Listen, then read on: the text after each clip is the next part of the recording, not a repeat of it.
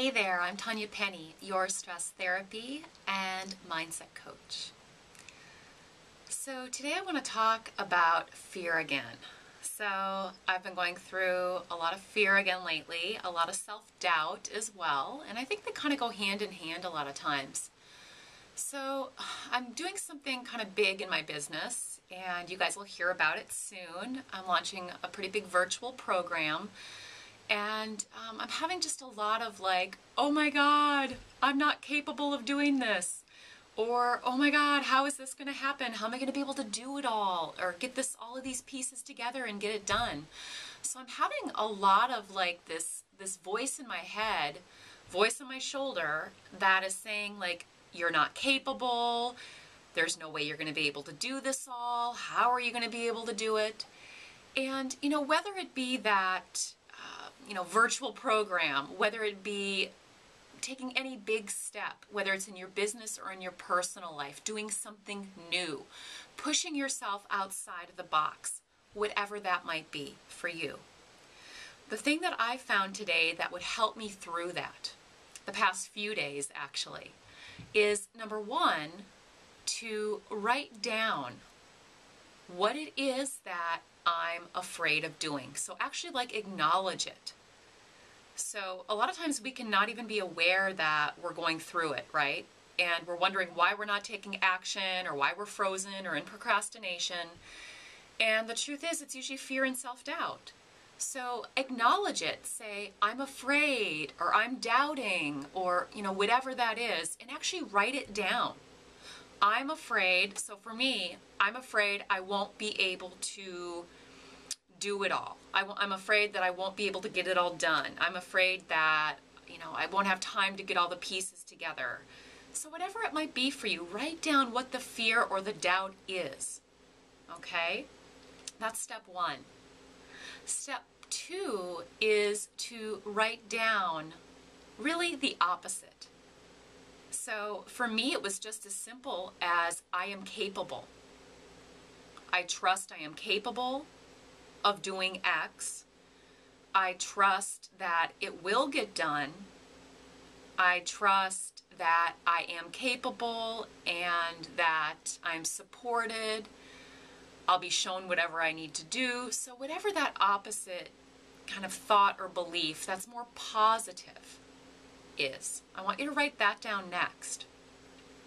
And then lastly, I want you to write down one small little step that you're going to take to move you in the direction of whatever that thing is that you've been afraid to do.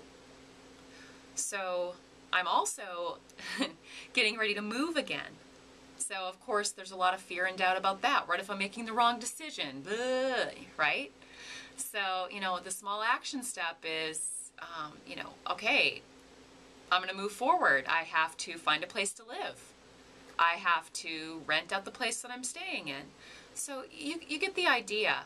It's going to be different for whatever it is that you're afraid to do or whatever you're doubting yourself in doing. But just write down one small action step you're going to take, moving you in the direction of doing it, and then the date that you're going to do it by. And another thing I highly recommend is telling another person what it is, that small step you're going to take and when you're going to do it by, and ask them to check in with you. So if you have a coach, obviously, like myself, you're going to have them to use for encouragement and accountability. And if you don't have one, in the meantime, you can use a accountability buddy, a friend, a spouse, somebody who's going to hold you accountable and say, hey, did you do that thing you said you were going to do? Did you move through that fear, that doubt? So one other little thing that I do that once I've done those things is within the IRES practice that I have and use for myself that helps me through this. Really, it's just working with those thoughts and beliefs, right? With those fears and those doubts. So I'll close my eyes or eyes open and I'll, say to myself the negative one or the fear or doubt belief first. And I'll let myself just feel that in my body. Because what that does is it helps to actually release the fear, release the doubt. Then when I'm done with that, I'll move to affirming and holding the opposite positive belief. I am capable of doing blank. whatever the positive opposite is.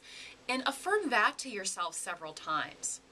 Eyes closed, preferably open, if that feels better to you. And again, feel that and picture what that would look like if you did do it, if you were capable, if you did take that little action step that you set up to do. And so anytime that fear and that doubt come back up again, just acknowledge it. Close your eyes, say the negative or self-limiting fear or doubt thought or belief, feel it, and then hold the opposite as true and feel that.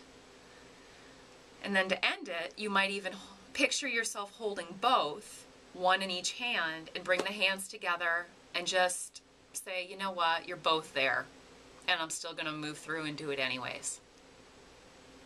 So thank you for joining me today. I'm Tanya Penny, and if you'd like more tips and coaching tools, please visit me at tanyapenny.com. And if you like this video, please like it and share it with others. Thank you.